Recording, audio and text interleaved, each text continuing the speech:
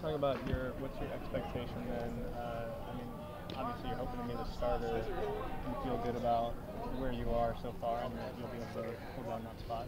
I'm just trying to come out each practice and get better, and like I said before, get the people around me better, and everything will take care of itself. We're out here competing day in and day out, and I like that as far as as our position is concerned. But we'll get better as well.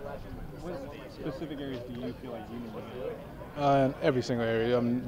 Playing this game, you're never done learning, and you're never done perfecting a technique of some sort. So, I feel like I'm not done growing at all. I still have a ways to go.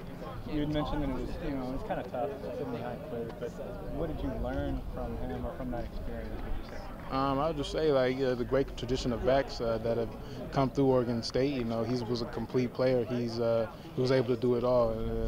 The very important things at our position, and that goes with every guy that came before him too. So I think I got to strive to do that, and the other guys around me, they're going to have to do that as well. What particularly would you say excites you about this season?